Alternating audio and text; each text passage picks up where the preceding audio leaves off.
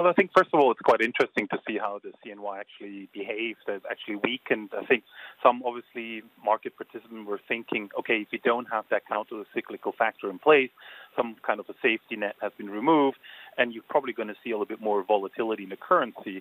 And that would obviously mean that the carry that we have, which is quite attractive, is less valued. But I think from our perspective, it really tells you that probably the currency is going to move more driven by macro and market conditions.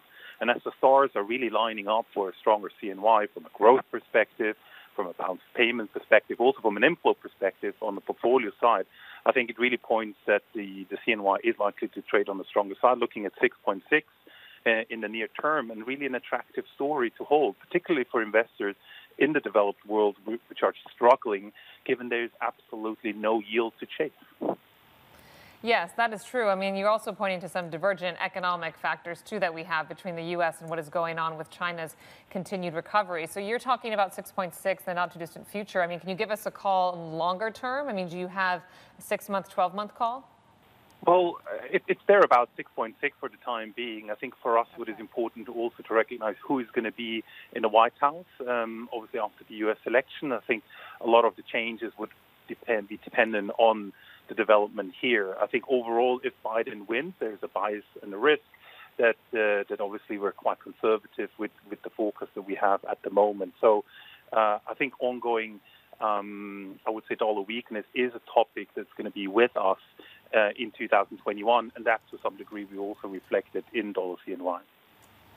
Right. Dominic, but broadening out, the Biden trade seems to have benefited a lot of emerging market currencies. And so do you think that that could be a bit of a risky proposition if, let's say, we get an election surprise or a contested vote? And so how are you preparing for that volatility, if at all? Well, it's true that the Biden victory has been partially, or at least to some degree, being factored in.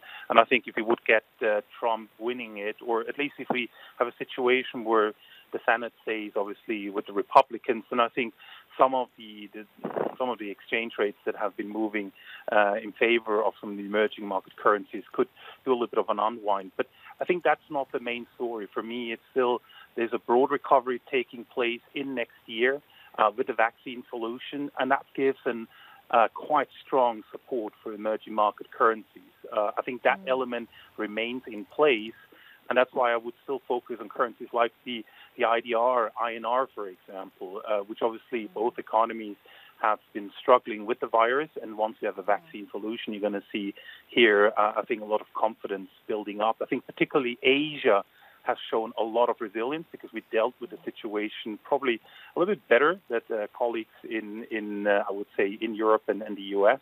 And so I think that should be rewarded regardless if now potential Trump is in place.